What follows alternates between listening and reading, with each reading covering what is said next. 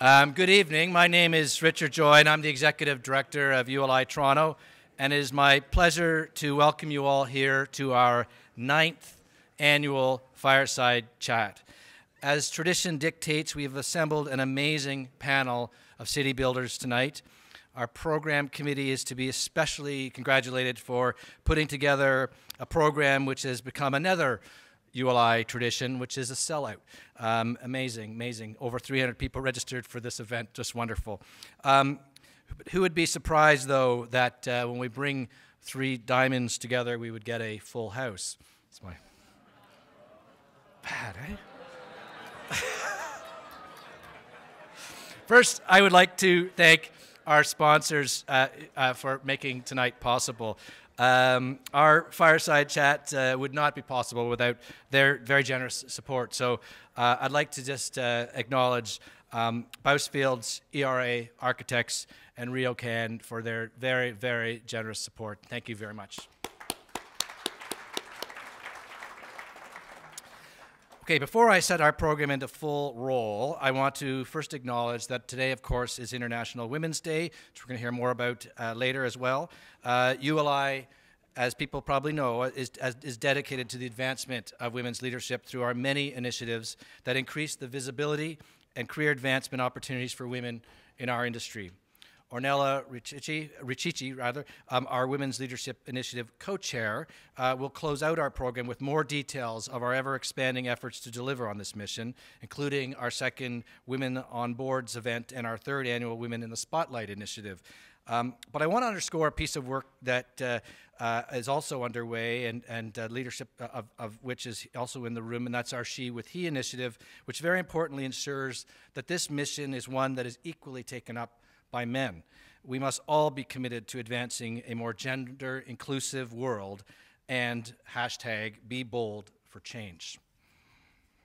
Turning to tonight's program, we will admit that our invitation of Jack, Sara, and Steve Diamond to our podium had an element of marketing flair to it.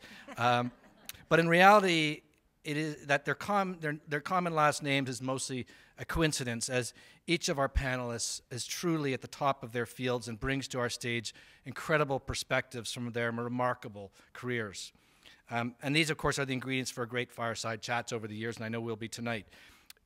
In our panel, we have assembled city leaders in the fields of education, architecture, and development.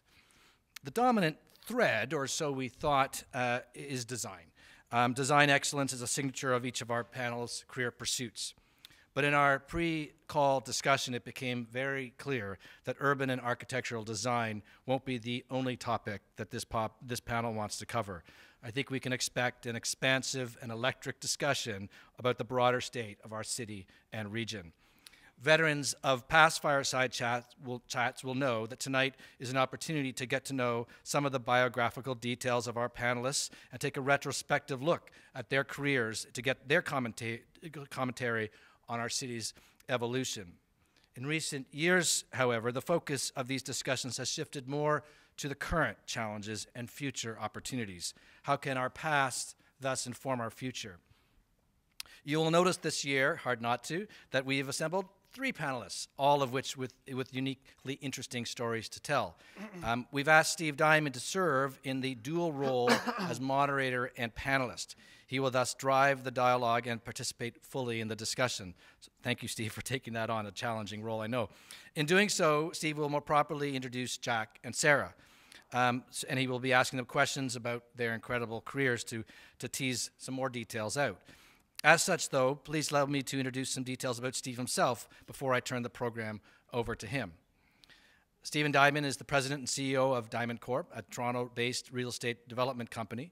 Since 2008, Diamond Corp's investments total more than 15,000 residential units and in excess of 17 million square feet of residential, office, and retail gross floor area in the development of the City of Toronto.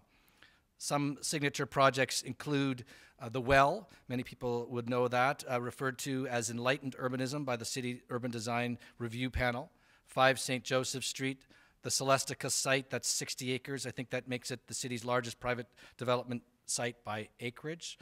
I know there's a maybe a quarrel by floor area that might belong to another development. Garrison Point at King and Strawn, Blue Diamond at Avenue Road in St. Clair, and very recently and importantly, the newly acquired Imperial Oil Lands in Port Credit in partnership with Dream, Kilmore, and Fram. Prior to the creation of Diamond Corp, Stephen served as a partner in the law firm of McCartney Tetro, where he was head of municipal law and planning, which is where I first met him, and his wife, Karen, who's also with us here tonight. Welcome, Karen.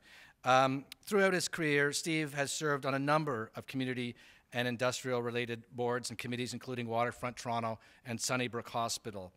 And lastly, and I didn't know this, but Steve founded PAYE, P-A-Y-E, which stands for the Partnership to Advance Youth and Employment. This is an initiative I'm quite familiar with from my days at the Board of Trade, and it's an initiative that is driven with the city that has provided over 2,000 permanent jobs to youth living in our priority neighborhoods in Toronto. Amazing, amazing work. I didn't know that. That's one of many nuggets I think we're going to find out tonight. With this, as promised, I'm now going to turn the floor over to Steve, who will expand on the introductions of Sara and Jack to launch ULI Toronto's 2017 Fireside Chat. Steve. Okay, thank you, Richard. It's a great honor to be here and to be sharing this podium with two such prominent and established people who share the last name with me. I can tell you it was humbling to look at their CVs. For example, both of them have the Order of Ontario. I just want everyone to know my application is pending. Having said all that, I'll just start off with Sara, who is president of OCAD University, but she comes from an amazingly diverse background, born in the United States, but she's also an artist. And in fact, you would think that maybe from OCAD, but she has works that are currently in MoMA, as well as the National Gallery of Canada. But on top of that, she holds a PhD in computer technology and engineering from the University of East London, a master's in digital media, an honors of Bachelor of Arts in History and Communication. Toronto Life called her one of the most influential 50 people in the city of Toronto. And she also, it's just too much to say, sits on numerous volunteer boards within the city and obviously has made a great contribution to RC. So welcome to the panel, Sara.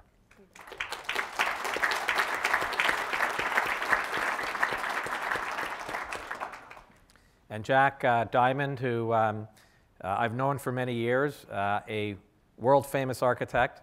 Again, looking through his curriculum vitae, little things that I found out that I didn't know, but not only does he have a Bachelor of Architecture, he has a Master's of Arts, Politics, Philosophy, and Economics from Oxford University, and a Master of Architecture from the University of Pennsylvania. He has sat on things like the Ontario Human Rights Commission, the National Capital Commission in Ottawa. He has been the winner, and his firm has won numerous architectural awards, some of the highest, or the highest awards that are given in Canada. And in fact, World Architecture in the UK has said that the firm of Diamond Schmitt is one of the top 10 in the world. And as I've said earlier, a holder of the Order of Ontario and the Order of Canada. So welcome, Jack.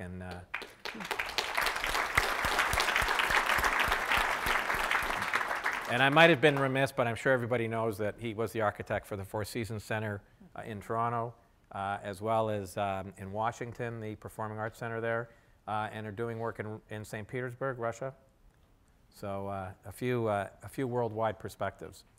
So we're going to talk about a lot of things tonight, but I just thought I would ask both Sara and Jack to start off with. And there's an old saying that I heard that John Lennon said, life's what happens to you while you're busy making other plans. So I wanted to ask both Sara and Jack, maybe I'll start, Sara, with you. I mean, how did you end up with this career where you had all these different backgrounds into where you are today? Just very briefly. So, yeah, there's persistence in the interests. So I've always been very engaged in learning. I was one of those extremely precocious, curious kids who drove their teachers crazy. Very early on, I was involved in developing alternate models of learning. So I actually helped to found something called SEED, which is an alternate school that still exists in Toronto. That pathway of engaging with how people learn and building models for learning really is also about design thinking. So that's one strand that's really followed me through many years. And so I've always had some level of engagement with educational institutions. I taught at Emily Carr College of Art and Design. I was a social historian before I became an artist. And I was always very interested in people's stories that were not available, but also in data. So you're going to see this through trend there. So, you know, large historical surveys that can help you understand populations, so kind of ethnographic history. When I became a historian, I jumped into being an artist because I just felt that academic publishing didn't communicate with the people I wanted to relate to. And so I had a very successful artistic career teaching. And I was also, and you'll hear it tonight, I've always been very opinionated. So I felt very comfortable expressing my views on the status of artists and on education. So I kind of got hooked in by the federal government to a number of what they used to do a lot, which were sort of royal commissions. And through that process, I made some remarks about the Banff Centre, fabulous national institution in Alberta. And I was plucked for this reason out of LA, where I'd moved to teach, to the Banff Centre. And I ran a program there for 14 years that basically grew, founding something called the Banff New Media Institute. So I kind of fell into the world of emerging new and digital media. As an artist, I'd begun to tinker with programming my own stuff, kind of messing around with technologies. I've never been shy about technology. And through that process of both working with essentially the big Silicon Valley boom of the 1990s, running an institute which was really a think tank, a kind of Davos-like think tank in the future of technologies, and then ending up making some software because I just thought I would do that. At a certain point in time, I loved being at Banff. I also realized I had to reverse engineer the software, went and got a degree in computer science, the PhD. So I'm a genuine computer scientist. All the work I do is about data analytics and now visualization, you know, in terms of that particular path. So there's the education path, there's the art, creativity path. My whole approach to software was from a creative and design perspective, and we're going to talk about technology tonight in the city, in cities. And then after a number of years at Banff, I was headhunted to come and be the president of OCAD University. And OCAD at the time was just making the transition to being a university. And I thought, what a wonderful challenge to actually come back to Toronto, where I had not lived for many decades, and lead the transition of, you know, really one of Canada's most important institutions. It's 141 years old. And take it from being a great art and design school to being a world-class university that has the capacity to understand the complexity of the world we live in and provide design thinking, creativity, and data analytics, as well as great art. So that's the path, and it does make sense. Okay. Jack. Well, I can say that I've been really lucky. I've had some terrible things happen to me. That sounds odd, but they turned out to be good. The first one was that I tried to integrate my swimming pool during the apartheid era in South Africa, and that put me on the police list that night. And as a consequence, when there was a state of emergency declared, my wife and I had to go sleep somewhere else to avoid arrest, because in South Africa, if you were arrested, you were often shot and thrown out of the door and said they were trying to escape. So it wasn't a very pleasant time. And we decided that, notwithstanding all of the things that my family had done and been to and achieved in South Africa, decided to immigrate. And we immigrated with about $400 because you weren't allowed to take money out. And from there went to the United States to do a graduate degree when I was recruited to teach at the University of Toronto. And when I arrived here, I thought I'd made the biggest mistake of my life. In 1964, Toronto was a city of what I thought of mediocre architecture and Presbyterian morals. Extraordinarily uptight. very boring, and very ordinary. But I didn't realize at the time that it was on the cusp of this extraordinary change. And the next thing that happened to me that was really good is that I got fired from the University of Toronto. I was very fortunate. It forced me to look elsewhere and think about practice and theory going together. And one thing led to another. And I remember there was a very charming couple that I got to know who had a small medical clinic up in Richmond Hill. And they, after about 5 years of not getting any work, of teaching part-time, running the professional journal, just as an immigrant. And fortunately, when I was an immigrant, I was not asked about my Canadian values. I actually asked them about Canadian values. But anyway, to put a long story short, this couple asked me to design this thing, and I did, and I said to them, unfortunately, if you're going to use it as a clinic and you really want to make some money out of it, as much as I'm dying to do something, it won't work. They thanked me for my opinion, and later on, she became head of the OMA, the Ontario Medical Association, which she insisted that we do the work. I got a little recommendation by them too to Wookie, so I did York Square.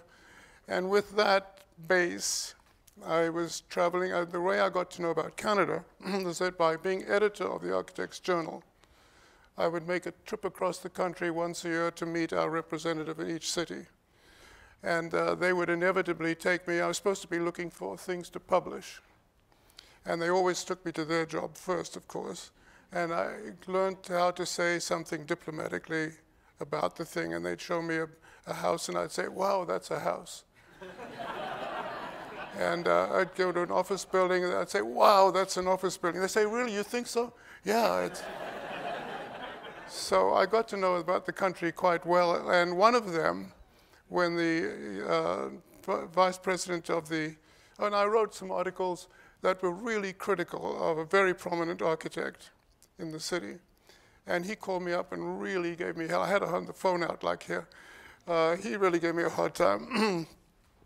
But it needed a critique. Why is food so good in France? Because people are critical about it when it isn't. So Canadians were not that good at criticizing things. The politeness sometimes meant that you weren't getting good critical material. So I made a bad reputation for myself by being really critical in a column that came out on the monthly edition of the, and one of them said to the vice president of the University of Alberta, when the vice president asked him, who would you recommend to do your master plan? And he said, well, here's a local guy who'd do a decent job. And I'd been writing about the bad things that universities were doing. And I'm going to tell you a moment about that.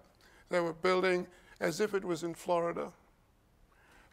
Buildings widely separated. I thought in the spring when the snow melted, they'd find the students never made it across the courtyard. I mean, really, and then building it outside of a city like St. Catharines. Brock got built when St. Catharines was dying. Why would you put it out there? Why not put it in the town? Finally, 40 years later, they're doing what I said. It takes time. So this man said to him, you know, but if you want somebody who'll really tell you what the truth is, try Jack Diamond. So he flew and said to me, what have you done? I said, I've done York Square. He said, what else? I said, that's my only suit. It's my best suit. Anyway, he had faith. He hired us. And as a consequence of that, and a few other things, we got a lot of exposure. So I think one of them was fighting developers, doing bad things. And the profession really said to me, you're biting the hand that feeds you. And I said, there's a difference between business and a profession. A profession has a public duty. There's an ethic involved. In the private sector, you have a duty to your corporation. And that's all. You don't have to do anything more. You can if you're enlightened, but you don't have to. Profession, you have to. And I thought that we needed to reinforce the fact that the public interest is completely part of the social dimension that changes buildings to architecture. That's enough. So let's take that theme now. 1964, you came, the city was, you were a little disappointed. Now we've gone through this tremendous growth. And so I'd like to ask you, some people say, we're living in the best city of the world, we're growing, everything's perfect, it's fantastic, we've got great fundamentals. And others say, you know what, we've fallen behind and we need dramatic steps to keep up. So where do you sit on that, Jack, today? Well, the good thing about the 1960s was that for the first half of the first almost 2/3 of the 20th century, the governance system, the land use, the transportation, and the density were in sync. Single-tier government system. Most importantly, the boundaries of the wards defined homogeneous groups who understood the boundaries of the ward, and because they were reasonably socially homogeneous, their values had to be clearly represented at council. As that changed, and we were very adept at making shifts, we went to a metropolitan form of government as the city grew. We had 2 tiers. It didn't all end in tears, but okay, that was a pun. The upper tier looked at city-wide issues and took care of stuff like the transportation right across the city, and the local councillor looked at local things, and it worked very well. It began to grow beyond that.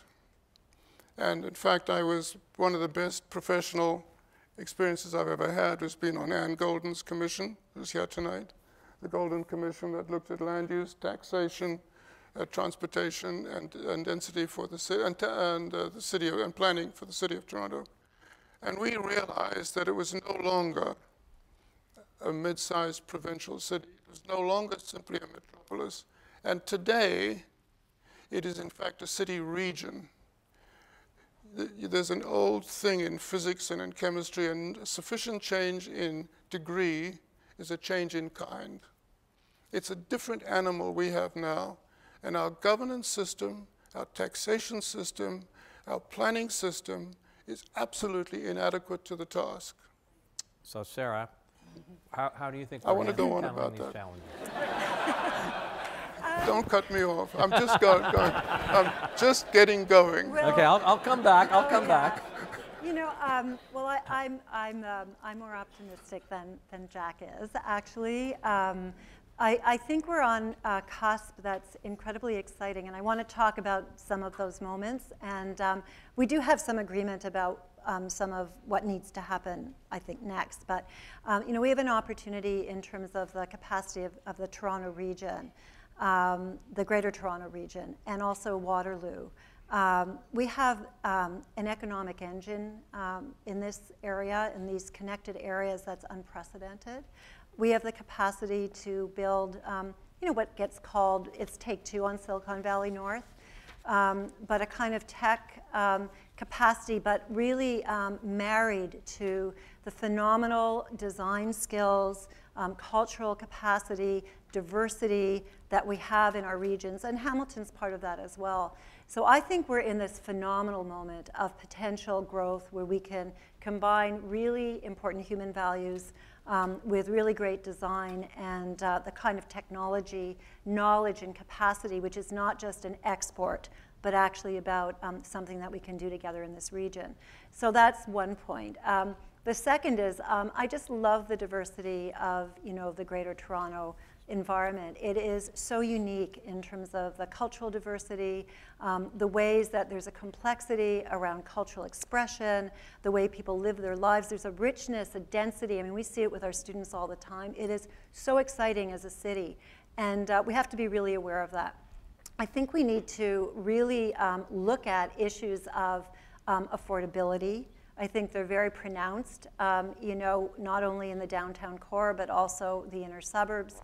We need to have a kind of ethics about what is the city that we want. Where do we want to live? What are its values? And I do believe that development and planning has to be values driven. So, we are in a moment where artists are being driven out of Toronto without question. I mean, they're moving, to Hamilton. They're moving out of the city. That is a point of crisis. The city is not affordable for students, and we have 3 other universities in our city that are leaders, 4 universities, us a little tiny engine there. And honestly, our students are struggling incredibly to be able to live in this city. That's the point of crisis. And we also are moving towards more and more economic disparity in a city where actually we've managed diversity and disparity relatively well. So that requires, tremendous coordination of efforts. It requires planning that is cross-regional. It's not only about the city. It requires a province that is going to also let urban clusters at the scale of Toronto and the GTA make decisions and follow through on those decisions. And I think it also requires a kind of technology infrastructure and smart city coordination and infrastructure, which I know we'll talk about later, that we're just beginning to put into place here. And we are about 10 years behind in that in terms of the kind of GTA capacity. But I'm optimistic partly by nature. I lead a university. You have to be an optimist. You're working with the next generations. But I also see all these kind of countervailing really exciting capacities growing, within our region, as well as the kind of challenges that I think Jack has outlined very succinctly and is very passionate about. So I remember I was here last year, and Will Flessing, who took over Waterfront Toronto on this point, said, Toronto's at the point now where it really hasn't defined itself on the world stage in terms of what it wants to be. And, Sara, I hear you're really optimistic, but you've raised issues that are go to the core of a healthy region, city region, affordability, transit, infrastructure. And Jack, I hear you saying, look, I think we have problems, the governance isn't working. Jack, what do you see then? What would you say in terms of the governance? How would you change things to handle these challenges? Well, obviously, in order to get the coordination and cooperation of the 27 municipalities and 4 regional governments that make up the city region, you require a mechanism in which the vector is moving forward in a powerful way. I don't disagree that we have the ingredients to be possibly the best metropolitan area in the world. I know that sounds extravagant, but I really think so. Because in the larger sense, and it's becoming more and more evident, Australia and Canada are the best of the Western democracies. There is a spectacularly good accommodation of diversity. We do have stability in our political system. But the problem in the United States and in many parts of Europe is when the incomes diverge too greatly between the minority and the majority. In fact, Canada over the last decade has gone from being 9th in the world on the question of the gap to 19th in the world in a decade on the income spread.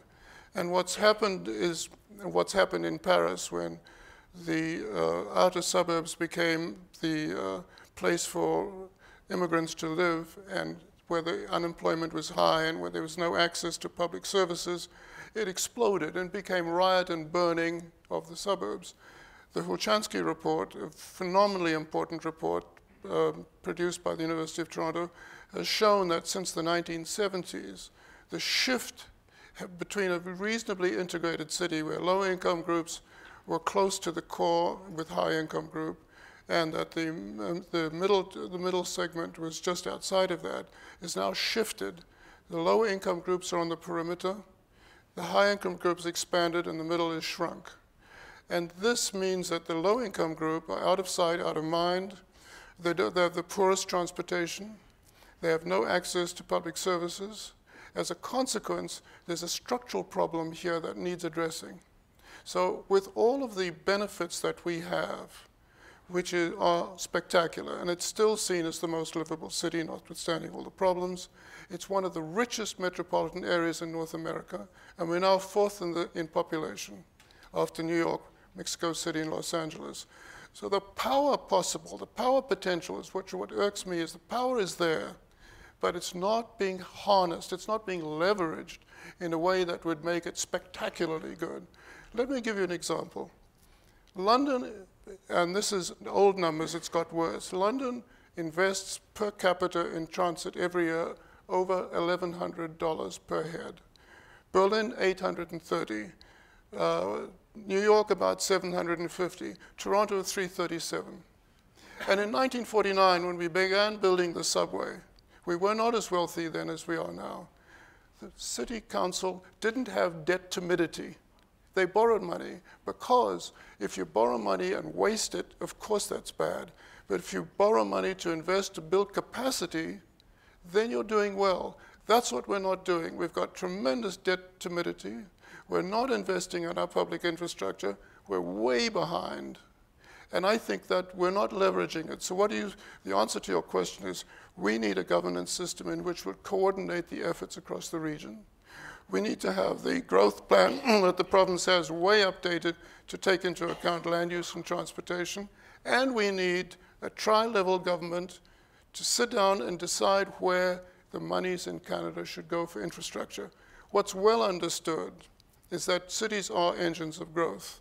What isn't well understood is that the hub cities, and hub cities are defined by those cities that have more than 40% of the GDP of their region or province, are the drivers of the national economy on a regional basis. And we've got 9 hub cities in Canada.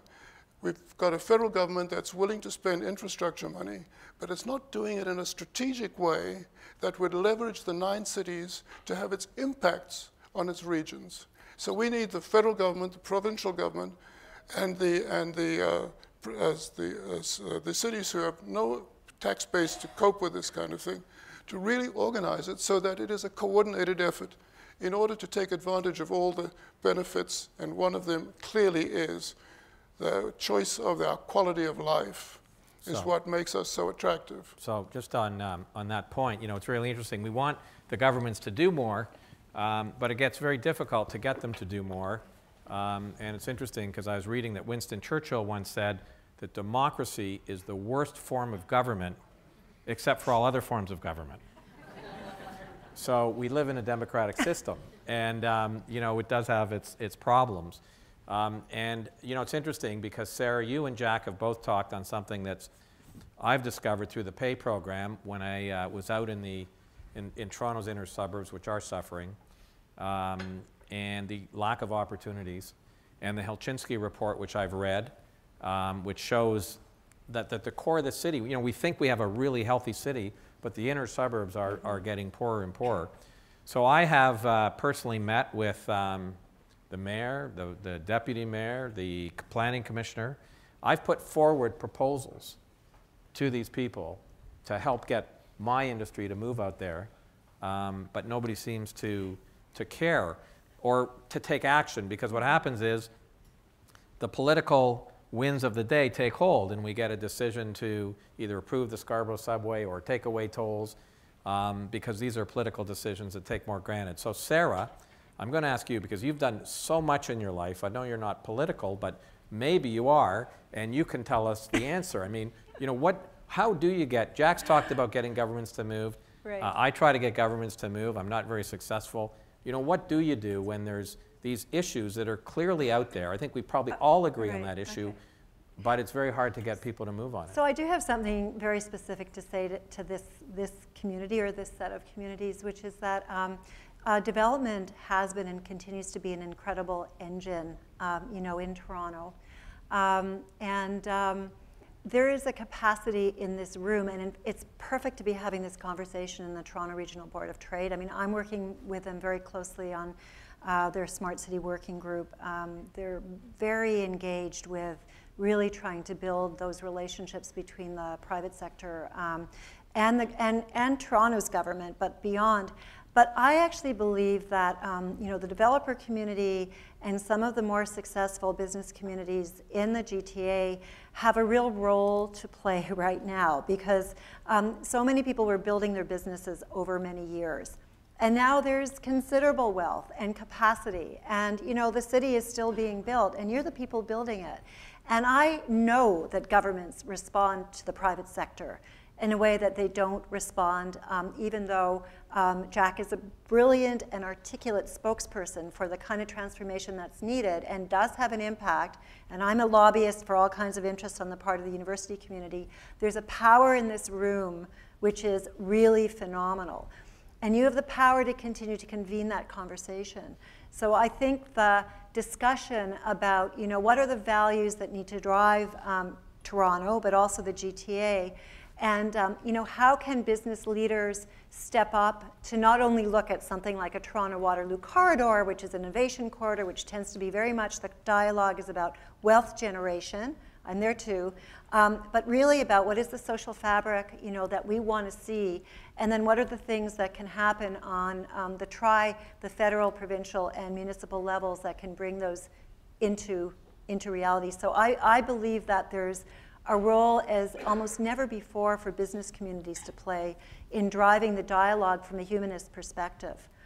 The kind of things that you may be currently an individual voice around are things that this community can speak very loudly about. I'm involved with an effort that we initiated with the University of Toronto. This is OCAD U and U of T, looking at public art in Toronto, and looking at the kind of policies we have right now for public art. And the developer community has played an incredible role in building public art capacity in this city. I mean, that's where a great deal of the money has come from historically. And what we're looking at is how can we make that resource available to the inner suburbs? How can we plan more effectively with this community to make strategic investments, like on the waterfront, for large public art spaces, which are not about prettifying the city, but about public art as a way of creating sociality, culture, play spaces, for kids, working with architects, working with city planning. And again, there's been a phenomenal amount of investment by this community in transforming the city, but it needs to be better coordinated. So I genuinely think there's a power in this room that maybe needs to be convened more consistently to really work with the City of Toronto and working with the municipalities to say, this is the city we want to build. We don't want income disparity, and these are the things that we think that you can do to make it better. So Jack, you're now premier for a day. What do you do? Well, I'd have much more faith in the civil service than is now accorded. I think that there's a populist sense.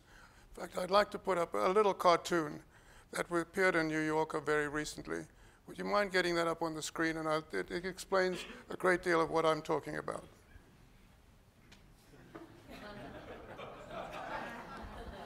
So, no doubt the councillors in Scarborough know a great deal about transportation systems. But I think that Metrolinx and others have a better view, and we don't pay enough attention to civil service, nor do we give them, who are there for the public interest, enough weight to what they say. The OMB can turn over a majority of council. Council can vote for a one-stop subway that's going to cost $3.5 billion, take longer to build than a LRT system, serve less people, will have a capacity that's never filled, and that passes for politics. I think what we need is professionalism, and I think as Premier, I would see to it that the weight of the experts were given much more attention. That's a good example of what would happen if you don't. So let me ask you something. You know, it's really interesting because a conversation came up on the weekend, and there's all these competing objectives that we need, and there's a limited amount of capacity that we have. And so someone asked me, so the rail deck park that we've talked about in downtown Toronto, or that's been talked about. So, you know, is that a good idea or a bad idea? Now, maybe we could take the $3.5 billion from the Scarborough subway and build a rail deck and we'd be done. And maybe that's a better choice. You wouldn't have to sell hydro for $1 billion, $1.6 billion, $1 billion of which will go to a useless subway. On the other hand, you know, you know, on the other hand, you know, somebody said to me, you know, we do have this problem in the inner suburbs, and you know, Scarborough needs some form of transportation, and why are we putting, you know, $1 billion or whatever that rail deck park will cost? It's right across from the well, so I like it, but which was by coincidence. But you know, the issue is, you know, is that a good use in a time of limited funds of what we should be pursuing, or is it a great legacy that we should be going after? Sarah, what's your thought on that? I haven't meditated a great deal on the rail deck park. You know, I'm always cautious about saying money should not be spent on parks and culture, because I think that we need to do it in a really planful way, though, and look at priorities and look at where parks are needed, where cultural infrastructure and investment is needed, and how to create not just legacy culture, but what we could describe as temporary culture, because I believe that green space and culture, which go very closely together, libraries are about quality of life, and they're about building communities. So I haven't spent a lot of time angsting about that. What I have spent a lot of time thinking about is more on the analytics side. I work really closely with Eric Miller at U of T, who's a brilliant guy who basically works on transportation and transit planning, and really looking at the relationship, and we do the visualization work, so that's where we fit. Really looking at the relationship between real estate value, transit investment, underserved communities, and poverty. And I think that what we really need to pay attention to is both, as Jack said, the civil service with their knowledge, but also that kind of research which really, really clearly shows these are smart decisions that you could make about transit.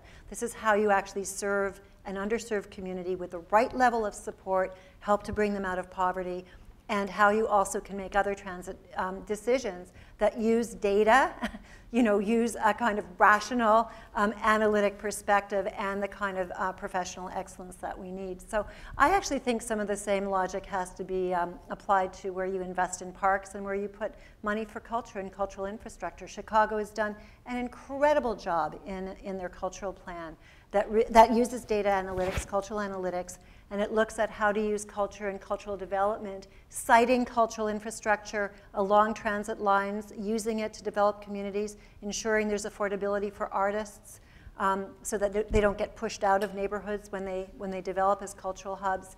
So more rational planning and more of a sense of spreading that capacity across the larger urban core.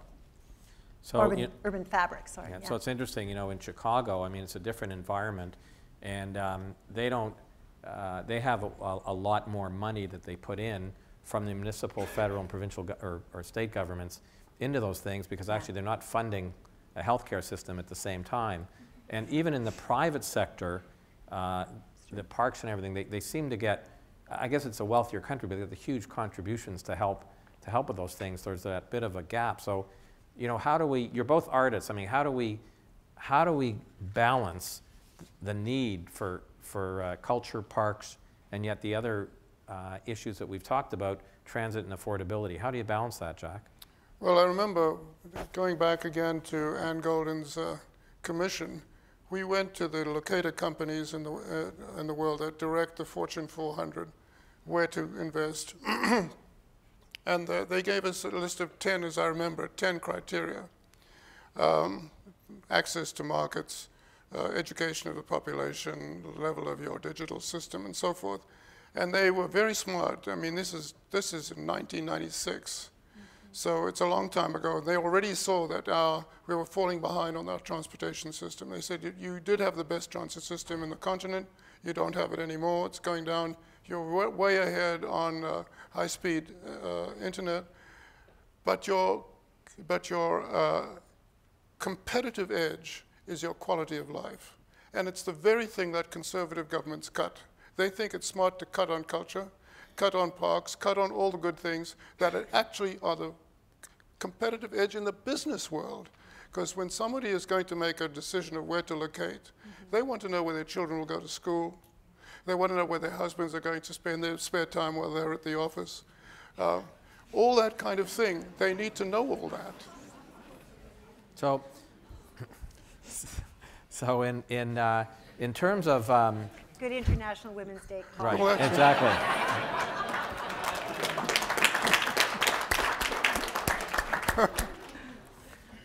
So we've got all these balance. So there's another issue that we have to balance in terms of our cities, and that is one of good urban design. And you're both very accomplished in that particular area, and it seems that a lot of the time it's the public institutions that are leading the way in that. Why do you think that is, and do you think we're demanding enough from the private sector? Well, part of why we're able to play that leadership role, frankly, has been because there's been consistent bursts of investment, from the federal government and at times from the provincial government. So recently, we've all been blessed with what's called SIF funding, so it's the Strategic Investment Fund, from the federal government. Now the problem with it is it was given a sort of like 18-month, 24-month run time, so you had to have shovels in the ground, pirouette and start digging, which isn't a good way to actually undertake great urban planning, but it still means that institutions that, and what we do is we plan years in advance. So we think about what infrastructure we need, and then when the money flows, you're actually able to take advantage of that. So part of why we've been successful is that there's been investment by government and then leverage with private investors in much of our infrastructure. And I think that universities, this is also true of cultural institutions, and you named, of course, the amazing work that Diamond and Schmitt have done. We really think through design as a principle. It is our brand. Great design has to be there because you need to be able to really represent that kind of intellectual and creative capacity of your institution. So I think the same values, again, it's about value-driven design. It's about thinking, how do you want to represent your community? And really asking the developer community. And I think there's some really beautiful urban development that's in the condo space, by the way. Really, though, asking for partnership with the developer community to really bring that quality of design to the table. And I think there are examples. So, Jack, are we over-regulating, under-regulating? What's going on today in terms of I your experience? remember used to be that an area that wasn't within a quarter of a mile of a park was considered deficient in the city. So I think that there's no reason why the soft infrastructure, by that I mean by clinics and schools and libraries, parks and recreation facilities, should be just as important a criterion in judging density. See, right now we've got it us about face, so to speak. We say you can build this and we'll build the infrastructure later. One of the ways that we could get really rapid investment in the public sector is to say to the private sector, you can have any density you want as soon as all the infrastructure is there to support it. There'd be huge pressure then to spend money on getting that stuff done. We're not doing that. We're doing it the other way around in the hope that we'll have stuff later on to support it. So like Crombie did a long time ago, put the 45-foot height bylaw in to hold everything down until they got the right plan. Well, I have to tell you, Jack, there I would disagree with you as a panelist. And I have to tell you, I mean, I'll just give you. I would have been surprised if you hadn't. No, but I'll just give you a realistic example. You put, you'll put that bylaw on. Nothing will be built. You'll say, build us a subway. But I can tell you that the amount of profit and development won't pay for a $3.5 billion subway along the line. So I think there has to be a balance along the way about what you're going to be expecting, because we demand a lot already in terms of what is taken out of the development. So I was looking the other day, for a $600,000 unit, $150,000 is already taxes going to the government. So Steve, there's a lot of stuff going on. I pushed the right button, that's clear. Listen, it's nothing to do with the private sector paying for it. It's seeing that the public sector gets it done. Now, what I think is wonderful about Canada, and I'm proud that I've got to a stage where I pay a lot of tax. I think that's fantastic, and I love paying that tax, because I know what I'm getting for it. Canadians want tax value, not tax cuts. Right. I actually do agree with that. I think we end up in an American rhetoric that's really not about, really, again, the value system. And one thing I would love to see, which is really an exciting set of programs in London and in the UK, is that artists are actually at the table with developers and architects at the very beginning of large-scale urban planning. So really looking at, and cultural institutions, so saying, don't bring the artist in at the end with a 1% or a Section 37. Look at how you actually work with the artists and the sense of creativity and how to vitalize spaces and design. And that artist doesn't necessarily get a contract to do an artwork. It's really about thinking about urban space as always being cultural space, always having this quality where it's an engaged, where there's street value, and where the quality of life is one of the things that's at stake. And it's not always about building that particular artwork. It's about building the quality of a built environment. Yeah. No, I just want to say a couple of things. I do too. Okay. We got about 10 minutes here. First of all, I want to go on the record. I did publicly support the land transfer tax when it came in the City of Toronto, to the great chagrin of some of my peers. So I happen to agree with you. And in fact, in terms of getting value for your tax money, I think the fact that the public was prepared to accept in the City of Toronto road tolls, which was a very, very big psychological move, and that the mayor was prepared to do it because he must have felt there was support. I mean, it's a shame that it didn't get turned down, was again showing that people understand that they have to, we have to understand that we all have to pay. Things have to be paid for. Yeah, my only point is it's a shared responsibility. But Jack, I want to get to this one other point with you about urban design. You know, I'm finding in the city now that they're very much regulating exactly the type and shape of your buildings, and I'm personally worried about architectural creativity for the future. I agree. And I want to know what your views are on that. Well, I agree with you. And Sara, after, if Jack will let you. Go ahead. No, go ahead. Well, I do think that we do have prescriptive requirements. What we need are performance requirements. And I think that if we had performance requirements, you'd unleash all kinds of creativity. That's the way to do it. You can say you can build any density you like as long as you give sunlight to everybody for 45 minutes a day, or some other social dimension, and say, go to it. And I think that way you could actually state the public interest, that you've got to provide the kind of animation at street level that gives the Jane Jacobs kind of security by eyes on the street, whatever the performance standards are, and let the designers go to it to find new ways to do it. The prescriptive one is saying, we've got the solution and now you're going to have to follow it. That's never a good way. So there's a revolution in material science right now. That's so exciting in terms of architecture and the built space. And one of my concerns is that we should be and could be at the foreground of that. I mean, we have companies that are Canadian companies that have that capacity. That work's happening in labs. There's experiments in other places in the world with built form and new materials, and even in our challenging climate. In fact, you know, really resilient materials for our climate. And if there's a kind of over-restriction of both materials and form, we're not going to be able to really move forward and also build a resilient city. I was part of the great, you know, Mirvish-Gary fight in this city, which was really quite interesting how that played out, because city planning had this idea of this clothesline horizon, you know, like, right? And the problem with Mirvish-Gary is it poked, you know, clearly through that horizon. Now, it doesn't fit Jack's comments on infrastructure by any means. It was really about build it and we'll create the infrastructure, but that's a very important development for the City of Toronto. I don't only support it because we're getting 25,000 square feet in it, you know, but I support it because it's a beautiful building and it will actually puncture the clothesline. It will create something dynamic and sculptural. So I think we have to have much more flexibility. I also think that we should be really looking at density around transit points and how to plan density in a much more kind of dynamic way in neighborhoods where, you know, it's single-family housing, but you actually build up that density and that capacity. So we do need to change the way that we're thinking about this, and I do believe that we shouldn't have engineered buildings. We should have architect-designed buildings in the city. Yeah, I agree with both of what you said, and I do have a concern with the amount of regulation and some of the buildings that, you know, with the well, which was called enlightened urbanism. I don't know if we could build that today with what's going on. So I hope there's a few city planners in the audience tonight to listen to that comment. So one of the other major issues that we hear every day is with respect to this issue of housing affordability.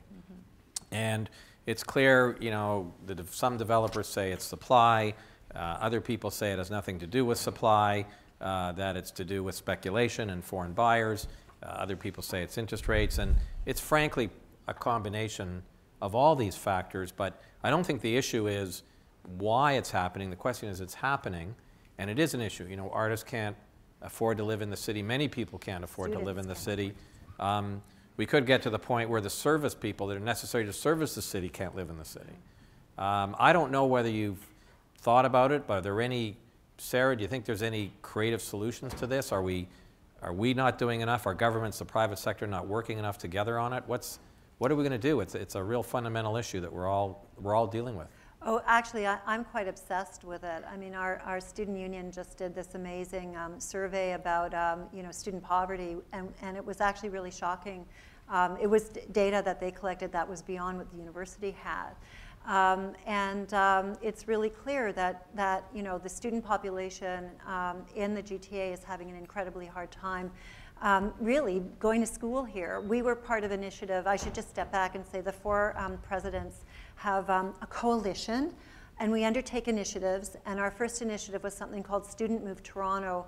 We collected the largest data set in North America of how students get to school, and that data included where they live, why they decide where they're going to live, what transit they take, how they go to work, daycare, pick up their kids, etc. And from that data, it is very, very clear that students are finding it increasingly difficult to live in the city. They're being forced further and further away from where they go to school. And the implications of that are that they're not getting the quality of education that they need. Most students, over 60% of students in the 4 universities work. That's the economy. And they go to school. So our next initiative is looking at student housing, and we've challenged our faculty to come out with really dynamic new ways of thinking about affordable student housing. But we need to do that with the developer community. So we're looking at things like unused sites. A lot of hospitals, for example, have gone to ambulatory care. There's actually wards that aren't used that could be turned into student housing. We're looking at any kind of structures within the kind of reasonable periphery of student travel where there could be built space for student housing. We're looking at micro-housing and thinking about much smaller units and what those could be for students, and then how those can transform into other kinds of housing. But this is a project, I think, that it's not only students. I think it's a huge responsibility, again, for the city on a municipal planning level, working with the developer community to really examine. We really don't want to move into a world that's like, the emerging world, where you have wealth at the center and the service community and poverty at the edge. It's not a way that I think any of us want to live in Canada. It's a good point. I hope that those are great thoughts. I hope that the private sector, us, I'd be happy to help, and other people's help. I always think there's, we're a partnership between all the different segments, the private and public sector, and I don't think we do work enough together. But Jack, do you have any thoughts on that? Well, I was going to turn the tables on you. What do you think of the city's nonprofit housing corporation when it was active in developing Crombie Park? Well, I think at the time when they did Crombie Park, it was a good idea. I think that going back to Ann Golden's report, it was really interesting on affordable housing. I think one of the issues that people don't recognize is that the issue of affordable housing is really an income issue. Mm-hmm. It's that people don't have enough money to buy the homes. And so what we have to do is look at ways and means for all forms of government and the private sector to work together so that people can have the incomes to move in to the houses. And at the time, I believe, made strong recommendations to what was called the rent supplement program. So people wouldn't live in isolated nonprofit projects. They would live in private sector projects, but their rent would be supplemented by the government. And I always thought that was a great idea. It didn't seem to, I don't know what happened to the program over the years, but I thought it was a great idea in terms of moving forward. So again, I think it's a shared responsibility, and I think that the governments, the private sector and the public sector have to come to grips and say, look, this is an issue. I think the private sector has a greater responsibility to come forward. I think the public sector has a greater responsibility to come forward and find new creative ideas. There's some form for some public housing. I would like to see people more integrated into private development because I think it's healthier. I think that we as an industry, through incentives, through density incentives, through other incentives, can provide the housing. I think the days of saying we can't market a building, in fact, I was talking about we do have buildings where we have affordable units in them today. It was part of our 37. We have OCAD units, for example, in some of our buildings. And it's working, and we haven't had a problem selling them. So I think we have an obligation to accommodate them, I think partly to finance them, and I think the public sector has to come to the table, and everybody has to recognize this is an income issue. You know, it's a shared responsibility. The income issue is going to be very interesting as Canada moves forward, because there's such an acute recognition right now about the impact of machine learning and artificial intelligence and job displacement. And so the conversation about a basic living wage, you know, for sectors of the population that are displaced, as well as, you know, what the future of employment will be, it's really on the agenda right now. And I think, you know, combining that conversation with urban affordability, the pieces need to intersect. So it's actually a very right moment for that discussion again. Well, yeah, anyway, I hope it happens. It is important for the future of the city. So I have one more topic, and then I'm just going to ask you a couple of questions of advice, and we'll open it for some questions. But the last area I just wanted to ask your views on, because you're both so creative in your careers, is technological innovation. And you know, I was reading in the Globe last weekend about a small city in Alberta called St. Albert, and the whole city, they've called it a smart city. Mm-hmm. You know, the lights turn on and off automatically. I was reading that they're planning for completely self-driving cars that they say the city will be in the next 5 years. They're planning for it today. Where are we headed with this? Is that where we're going? Sarah, what do you think? It better be where we're going. You know, I think for Toronto to be competitive, we need to really move forward with the smart city infrastructure. And I'm on the Smart City Working Group with the Toronto Regional Board of Trade and the City of Toronto. What this is really, again, is the first principles are what are the values of the city, and how do you harness an integrated network of technology that is emerging from Internet of Things, sensor systems, data collection and analysis to be able to really effectively plan, deal with issues of sustainability, look at the capacity of the city to resist intensive climate change, look at water management, waste management. This is really a shifting environment, and the Prince Albert story is like a little microcosm of actually things that have been happening in Europe, Barcelona, for example, for over a decade. The Europeans are far ahead of us on these issues because they've been very anxious about their energy consumption because of the kind of Russian control of oil and energy. And now in North America, you know, there are model cities that are really engaged in this process. It's also very much about flipping the paradigm so that citizens or residents are involved in urban planning, are part of the process of finding solutions, looking at what's happening in their neighborhoods, helping city, municipal divisions serve them more effectively. So I think we really are at a very, again, important moment where the technologies exist, the capacity to do this exists, but it really requires the kind of integrated urban planning that Jack actually started our conversation with. It's about Toronto, but it's also how we lace this, you know, again, into the GTA, and it's also about how the developer community builds buildings that have the right kind of capacity to really be part of this wired world that really is our very near future. No question, huge impact in terms of transportation. And the first smart transportations will be really public transit.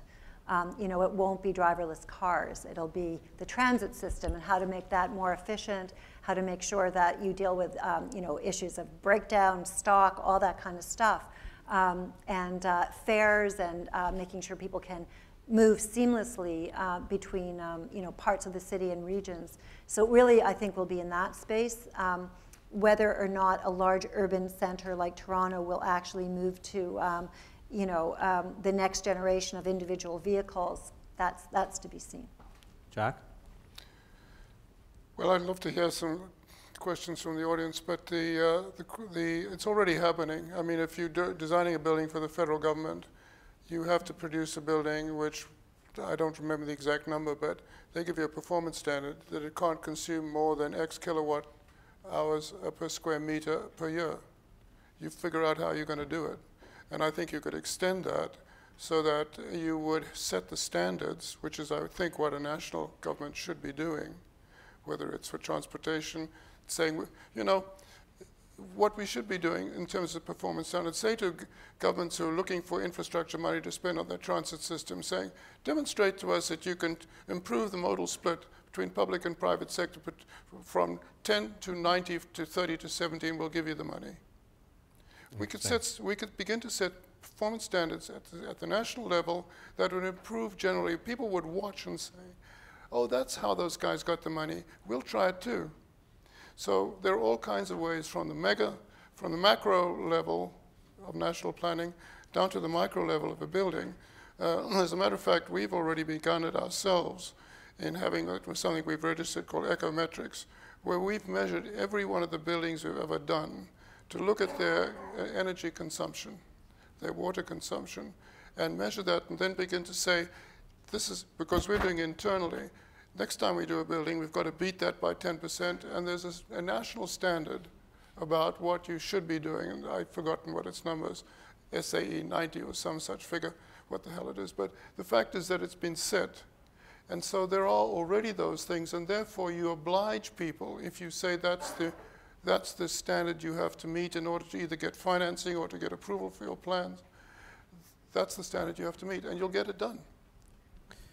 So I'd like to conclude by asking each of you a question about what advice you would give to people today in terms of, to the younger audience, about, you know, what piece of advice would you give them in terms of pursuing their careers?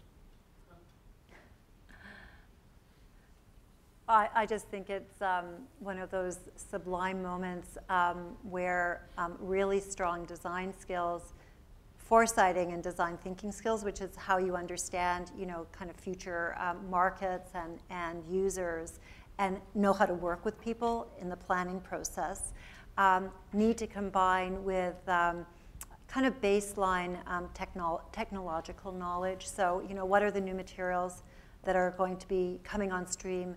And how do you actually understand and use data effectively within your discipline? Because those components, the design capacity, the business capacity as well, and the analytics capacity really are about the future. Jack?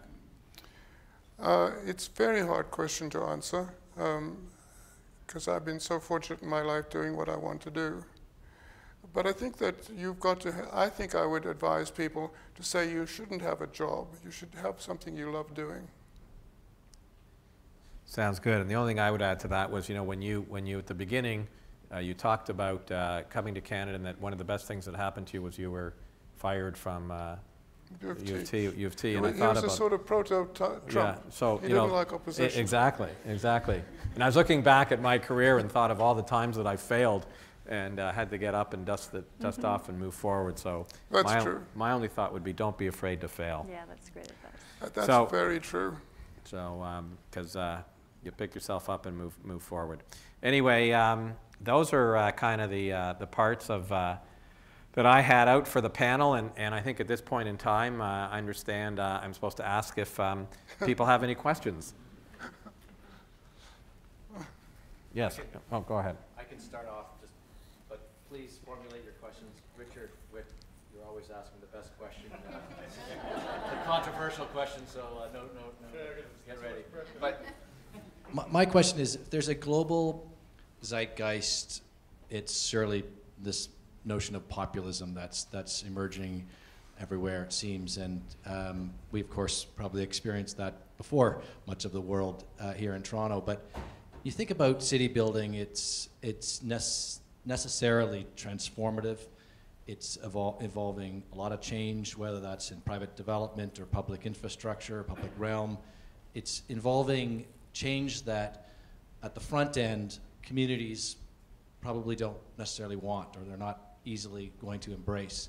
Maybe after the fact, they'll say that was great, love it.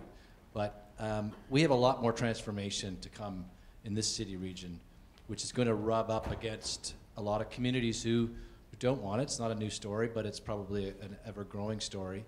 How do we involve communities better in terms of embracing some of the necessary, good, beneficial transformation that they perhaps intuitively don't want?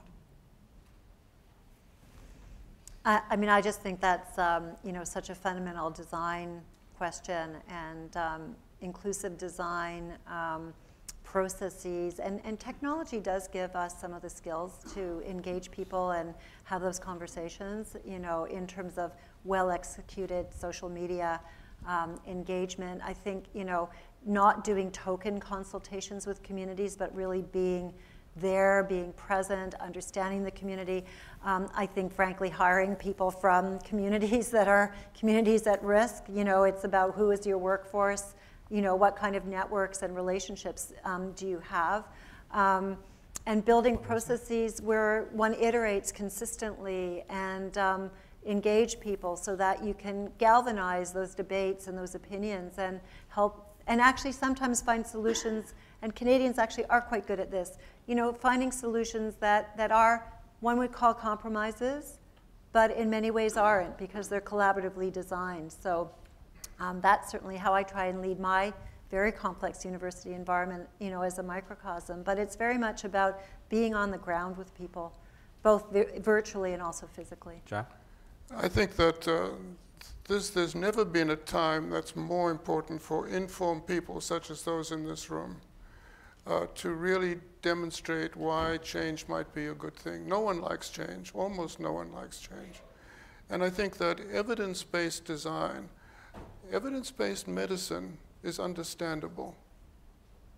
One has to really demonstrate that evidence-based outcomes that come from the way in which you plan and build a city, the way in which you plan and build and design a building, or anything you do, evidence-based, the facts, the science of it, is missing in public debate in the United States, where you have something called alternate facts. I only thought they were facts. I don't know, they were alternate facts.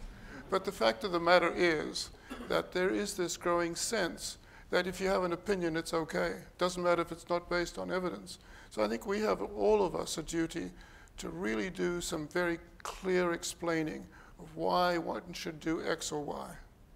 You know, it was a really good question, and I was thinking about it as well, because it may not last for much longer, but we're pretty proud of the fact that since we started this company and all of our projects, we have not had one contested OMB hearing from the communities we've developed in. Mm-hmm. And we're very proud of that. And when I look back, it was partly about what you both said. We actually worked very, very hard from the very beginning to educate the communities that we work in as to what we're trying to do. Exactly. And I think as well, you know, Jack, even to your latest point, you know, I think what the frustration is with people, it's not a matter of like going in and saying, by the way, you know, here's a 10-story building, what do you think of it? And that's what people's frustration is. Oh, they already designed this 10-story building. And people are very frustrated today with the way technology is and the frustration, and that's why the Trump populism is. People are just feeling that they have no say anymore in what's happening, when in reality, if everyone took the time, they would have the say. And the idea is to say, look, we have certain issues. So here's a site, which is on a smaller level. So we want to do something here. Before I put my pen to paper, here's my architects, tell us what you think. Mm-hmm. And it's amazing how that just little bit of a different approach, people feel they're then a part of it. And I think we have to work, in terms of that issue, work way harder. Governments have to work way harder, I think, to stop populist decisions. I think the private sector, we all have to work a lot harder to make sure that we're taking the time to educate people. Absolutely. Right from the beginning. And also the aesthetics have to reflect diversity. So, you know, one of the great things about the GTA is that it genuinely is culturally diverse. So what does that mean in terms of architecture, interior design, you know, the look and feel of a building? I think that's a really exciting, wonderful challenge to have. And, you know, people who feel marginalized and that they're not represented, and it's a very emotional thing. Those are the people who will be attracted to populism. And so finding those cultural expressions that are, you know, appropriate for communities, I think that's a grand challenge to have. And it also means making sure that we hire and we really have those voices inside our companies or our institutions. Great, yeah. Question for Jack. Jack, you've had the benefit and the privilege of working around the world and having come from another part of the world to live here. What lessons have you applied from your experience elsewhere to Toronto? But more importantly, what experiences from Toronto have you applied to some of your work in the rest of the world? Well, I like to, it's not working. I like to think that there are universal principles of paying attention to context. And the context can be physical or political or economic. So I think a sensitivity, and there's an apocryphal story about the wrong thing to do. A student asked Mies van der Rohe, Mr. van der Rohe, how would you design a building in the desert? Mit steel and glass. How would you design it in the Arctic? Mit steel and glass. Mr. van der Rohe, isn't there a difference? Yeah, a question of proportion. Not true. The fact of the matter is there are contextual differences. And I think that paying real attention to a local culture, one of the things that it was so impressive about St. Petersburg, not the government, not the business culture, but the physical continuity of the streets that paid a kind of homage to the big and important buildings like the great cathedrals. So the distinction between a public building, which was given huge importance, and the continuity of the street was consistently done across the city. And it's actually one of the extraordinary things that I don't think many people recognize in Toronto, how we give so much importance to our public buildings. They're the only ones that close the vista and break the grid.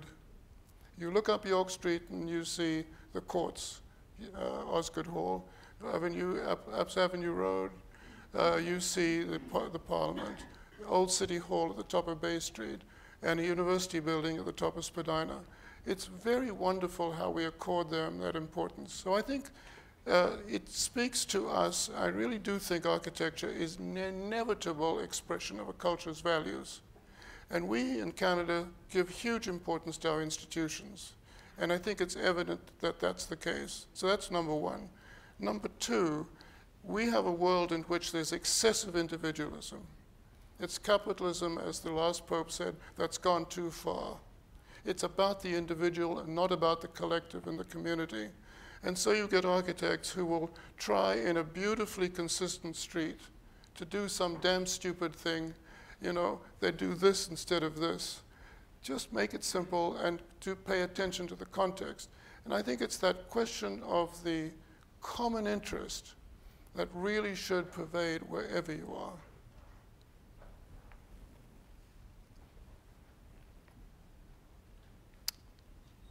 Basta così. It's time for dinner, right? Oh, yes, go ahead. I think that last comment, actually, I was trying to formulate what question I would have, but I think the last comment kind of put it all together. I'm sort of curious if you could sort of expand on this idea or this notion of how we build our urban environments vis-a-vis a democracy and representation of the community, which is a very sort of broad term that we haven't really defined. And how do you reconcile that with the slide that you showed earlier about the expertise in practitioners and people in the industry or at the city? And then layered onto that, how do you reconcile the fact that the homage that you were talking about in St. Petersburg is a built environment that did not come out of a democratic process. True. So I'm very interested in that because I find that working in a democratic, highly diverse environment makes it very difficult to create public spaces that are characterized by the principles of the age-old principles of space making. So how do we get Toronto to be more like the cities that were built, if we want that, not during a democracy? Right. And is that something desirable? No, and I'm fascinated about the performance criteria as a mechanism for that, if that's possible. It's a classic dilemma that you have, you've pronounced. I think a lot of the answer to that comes out of what both Steve and Sarah have been saying, is that in fact it is a question of consultation, it is a question of persuasion, it's a question of, in fact, engagement. But I think there's another way, because I think that we don't have just as you point out, whether it's in Russia or whether it was a general taste and a limit to the amount of materials that you could use in the 18th and 17th centuries, which gave you a kind of cohesion anyway. And it was usually the patron, the lord of the manor, that set the style and that it worked, and it doesn't work anymore. I think the way we can do it is having the public armature provide that cohesion, that we have street systems and sidewalks. I mean, it's interesting that in the city I grew up with in South Africa, which was not rich as Toronto, made a rule that everyone, because there's a torrential downpour at a certain time of the year, the rainy season, end of the monsoon would drench everything, and in the summertime it's extremely hot. In the commercial districts, people had to provide a canopy over the sidewalks connecting it, and you got this extended public sector, really, although the private sector had to build a canopy so that you had protected sidewalks. Now, the sidewalk is the most ubiquitous public space in the city. We pay scant attention to it. If we were to have magnificently designed sidewalks, whether it was done incrementally by each property owner, as was the case in the city I grew up in, or whether it was the public sector that did it, as the Romans did when they conquered a town in North Africa. They put a colonnade around the main square. It doesn't matter about what kind of hovels were around it. It gave it a kind of unity. If you take that principle and think about how we might do that now, so that you could have all of the individuality of an excessive and extreme capitalism that gives its expression to every building being different, but you had some other mechanism to give it, then we would reinvest in a way in a public sector that would make it quite grand. And incidentally, maybe it would be contextually appropriate to a place where we actually have snow in winter, and we need to protect the sidewalks instead of going below ground. So it's a way, and I think that, again, it would take public policy in an enlightened way to think of the principle and then figure out how it should be executed, whether it's through the private or the public sector or combination. It's a thought. Right. But it is a tremendous dilemma that you say, you know, if you see something that really would be wonderful, that it would be in the public interest, it's something new and it's rejected. It's heartbreaking, and it happens. But you can't force it. It's a democracy. So that's the dilemma. Yes? Sorry, did you have a question? Or? Oh, hi. At the beginning of the night, you mentioned something about Toronto and how, you know, we're developing at a city and the world doesn't really know what we're going to turn into, which is actually pretty cool if you think about everything that's going on in Toronto right now. Asking someone who specializes in taking a underutilized asset and transforming that into something that makes it the best and highest use, whether that be a church on St. Clair that you turn into a high-rise site, a Globe and Mail site that's sitting there to turn into a new city, or a, you know, an aerospace center on Celestica lands into another bigger city. What do you think is the most underutilized asset in Toronto? And it could be the waterfront, it could be the railway roads, it could be even more than that. What is something that you could transform to help shape what Toronto is going to be? Well, I'm going to answer that by saying I wouldn't look to a particular physical asset. I actually think that one of the most underutilized parts of the city is something that we've been talking about, is that to make this city grow and be energized and be healthy and safety and vibrant, that the greatest resource that we have that's underutilized is getting our governments, our public sector, our private sector, the arts community, and getting people to talk more and to develop more partnerships, like I did with the pay partnership, so that we can accomplish better objectives and not be so much in our different silos. I think the future is going to depend on less populism in terms of our governments making rash decisions, and the public sector and the private sector I think has to step up a lot. So as much as I'd like to point to a particular asset, because I think there are many, I really believe, and my biggest concern is that we aren't working together enough. There are so many great talents in this city, and if we could just marshal them and put them together, we will have a great future. And having said that, On that note, and on that note, I've been told I'm to conclude the evening. So I thank you very, very much. Thanks, Sara. Thanks for being with you. Thanks, Jack. Hello, my name is Ornella Rikiki, and I'm the co-chair of ULI Toronto's Women's Leadership Initiative, WLI, along with Meg Davis. WLI's focus is to promote the advancement of women throughout their careers as leaders in the real estate and development industry. Through our 4 key initiatives of WLI, being the championship team, She with He, Women on Boards, and the mentorship program, we hope to achieve greater visibility and leadership opportunities for women in our industry. I'm very pleased to take this opportunity on International Women's Day to very briefly speak to you about 3 upcoming WLI events and initiatives that we hope you will join us for. The 2017 Mentorship Program, kicking off at the end of the month. There are a few spots left for mentors, and we would like for you to consider volunteering as a mentor. It only takes a couple of hours a month, and it is an incredibly rewarding experience. We also have a few more spots for mentees, with applications open until the end of this week. The 2017 Championship Team, now in its 3rd year, we are accepting nominations for professionals in our industry to recognize the talent and contributions in the Toronto real estate and land use sector. A celebration event of the 2017 inductees will soon be announced at a later date. Women on Boards. By popular demand, we will soon announce a 2nd program oriented towards recruiting women to serve on corporate boards. This time, the focus will be on the public sector. The United Nations has declared the theme for this year's International Women's Day as Be Bold for Change, to inspire improved opportunities and equal representation for women in a changing world of work. A bold goal to eliminate the workplace gender gaps by 2030 has been set. However, it will certainly take a redefining of both women and men's roles and responsibilities, both at home and at work, for this brave goal to be achieved.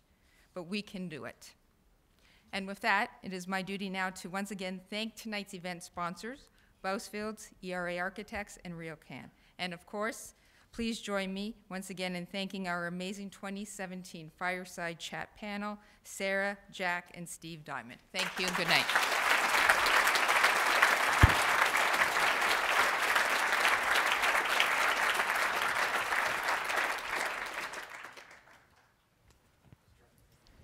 Great. Well, how do you think it went?